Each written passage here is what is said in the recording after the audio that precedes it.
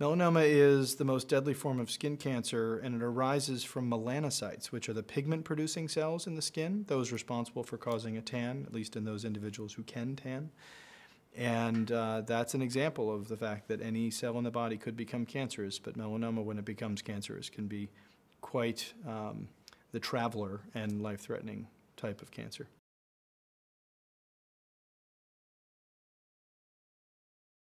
We still don't have a full answer to why melanoma wouldn't respond to the types of chemotherapy drugs that were developed from the 1950s to the 1990s, but it's not alone in that regard. Some argue that it is the phenomenon that a melanocyte, the pigment-producing cell from which these tumors arise, are very hardy cells. They live in the periphery, the outskirts, if you will, exposed to ultraviolet radiation lifelong, and suffer through that and survive through that.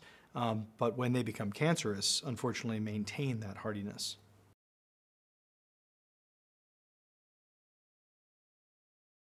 Melanoma is not alone amongst other cancer types in its ability to hibernate in a very small quantity of cells.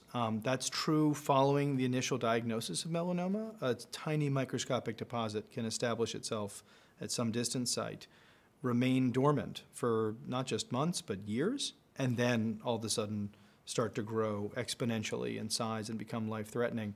And the same is true following treatment response, that one can beat down the cancer to a tiny, undetectable level, and yet a few cells, a nest, if you will, can hibernate and then perform the same trick of waking up someday.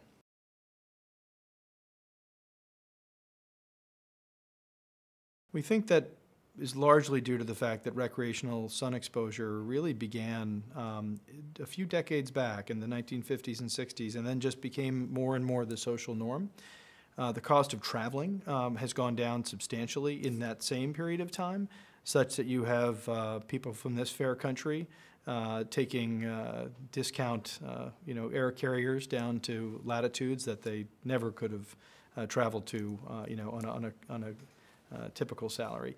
And that occasional sun exposure, we think, just intense exposure for even a week or two out of the year is likely enough to account for the increase, not a change in climate or sun exposure in the home environment.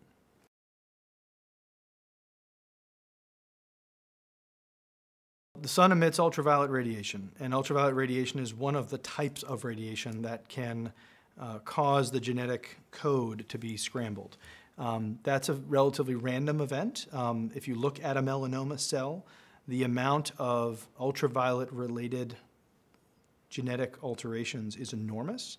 Most of those are biologically irrelevant, but a few of them are the key clicks in the combination lock that cause cancer to arise. And the safest way is just to block all of them? There's no question that the preventative maneuver in melanoma is to avoid sun exposure.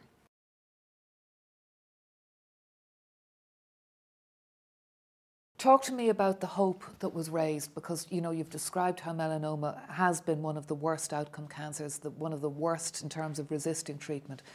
Talk to me about the hope that came along in the past couple of years in terms of targeted therapies for melanoma. So understanding the genetic code in cancer was a process that began in earnest back in the early to mid-1980s, but really just a trickle of information pouring in at that time. By the 90s, a good bit more, and then by the 2000s, all at once, the cancer genetic code has really been resolved with impressive and almost shocking alacrity. In melanoma, the key piece of the puzzle fell into place in the early 2000s, in 2002, and the rest of the puzzle has been unraveled in just the first few years after that time.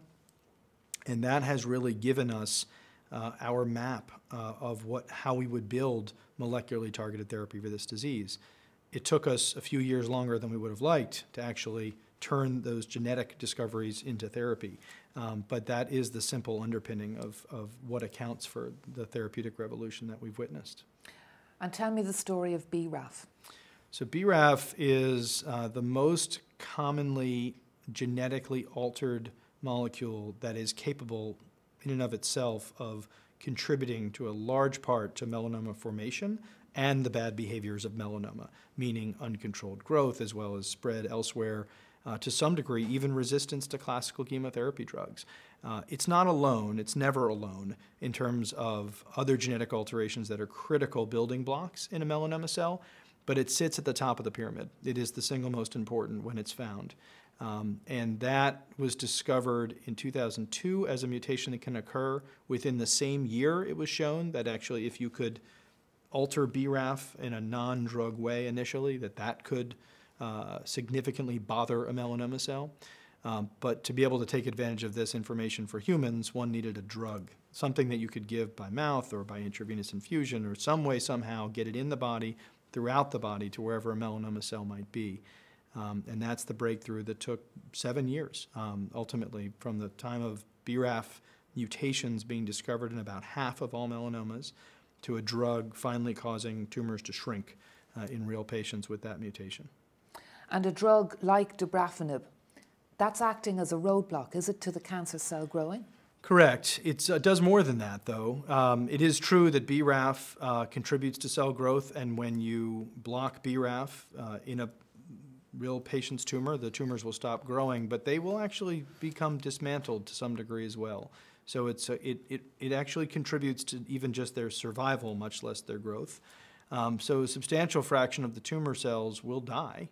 And tumors will shrink, quite reliably, in fact, with about 90% of patients who receive a BRAF inhibitor having some degree of tumor shrinkage, which seems like a shocking number, but in fact is the type of number that has been seen over and over again in several cancer types where this top of the pyramid genetic alteration has been successfully targeted with the drug.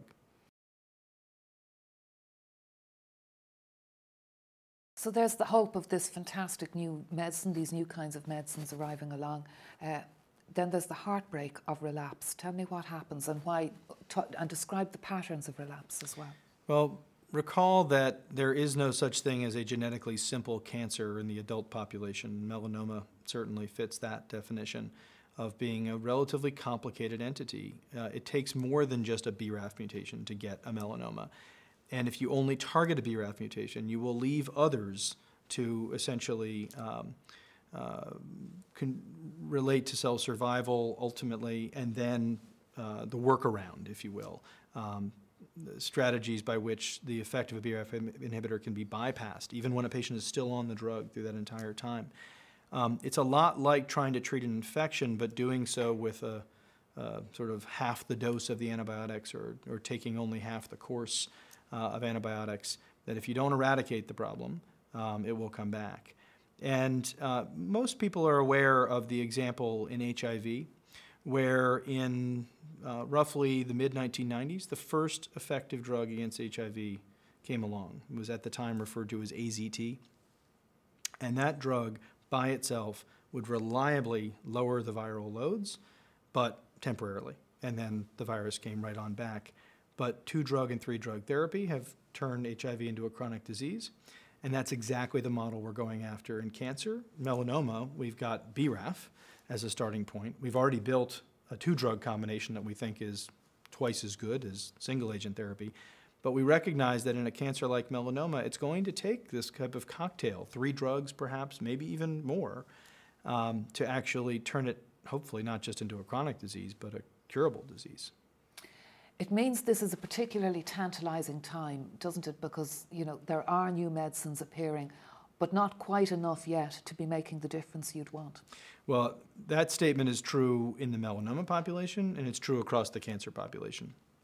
That we have now, through a genetic understanding, gained insights into how we would start to target with one drug in 30% of all cancers. If we could just resolve the problems of chemistry and developing effective drugs for targets that have been discovered, we could be up to 60 or 70%. But again, this is single drug approaches. And the key point with this targeted therapy revolution is that we are just at the beginning. We know combinations will be necessary. And so the question not just becomes when can we cover 100% of all cancers with a targeted therapy approach, but how quickly can we accelerate into combination therapies? And we're just at the beginning of that process.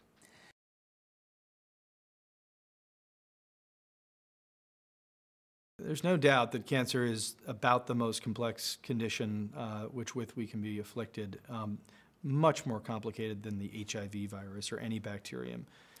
Cancer cells, like every cell in our body, have 60,000 genes in them.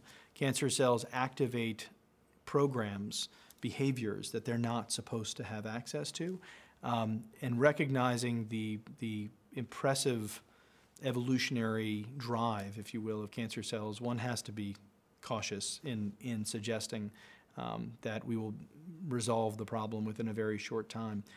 I would say what the past 10 years have taught us, which we refer to as the first chapter of the targeted therapy era in cancer, is that we can chip away at this problem. That basically, if we don't pretend that all cancer is one thing, we don't even consider one type of cancer to be one thing, but we start to use molecular and genetic definitions where we can match and reduce the problem to a tractable issue, that what we found over and over again is we can take a group of people for whom we had no effective therapy, and now, even with just one drug, essentially that whole group leapfrogs and now is doing better than even cancer populations that got at least some benefit from classical chemotherapy drugs.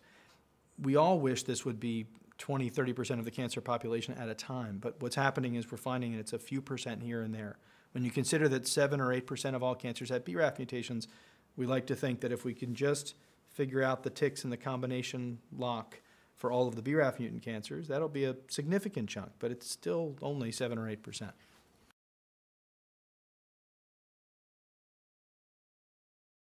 We've talked a lot about therapy and ignoring the fact that every therapy that we've ever uncovered in cancer, be it classical chemotherapy drugs or this newer generation of targeted therapies, have a more profound impact the earlier in the course of cancer that they're given. So not in the latest stage, not when the cancer is widespread and symptomatic.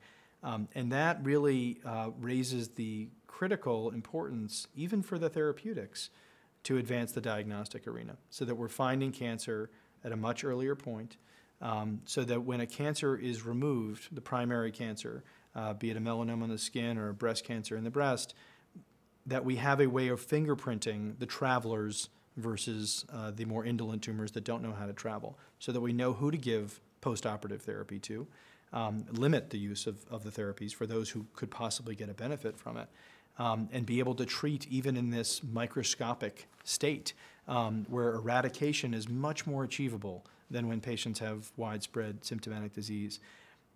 I think an important point for people to understand is that a societal ethical agreement with the scientific community is that we test new drugs in the worst scenario initially because we know so little about what their benefits or risks might entail, but that our goal ultimately is to advance those therapies into a setting where cure is much more achievable.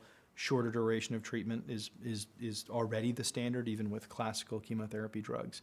And I think the diagnostic technology, the ability to molecularly predict who might run into trouble if you don't give them further therapy following surgery, that is the other revolution that is occurring as we speak that will ultimately make these therapies far more impactful. It's nearly 40 years since the war on cancer was declared. Will we ever win it? I think we'll win it if we're willing to accept the notion that we will gradually add 1% by 1% by 1% to the win column, and that it won't be an overnight phenomenon, that we have effective therapy for all patients all at once. It is very clear from this past 10 years that the trajectory is just getting ever steeper in a good way. The per year breakthroughs in terms of real drugs for real patients have gone from occasional to reliable and several at a time. And I think it's reasonable to project that as we build combination therapies, as we start to take advantage of the opportunity to treat multiple different cancer types with the same targeted therapy approach, that we'll be able to actually multiply the rate. It's still going to take us some time. We may still be left with a small group that have tumors that just won't budge, but the ability to conquer this problem for the vast majority of patients within the next few decades, that's a reasonable hope.